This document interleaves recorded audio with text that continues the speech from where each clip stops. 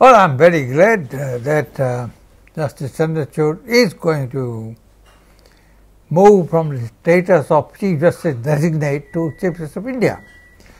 And he fully and richly deserves it. It, as you know, is a constitutional convention to nominate.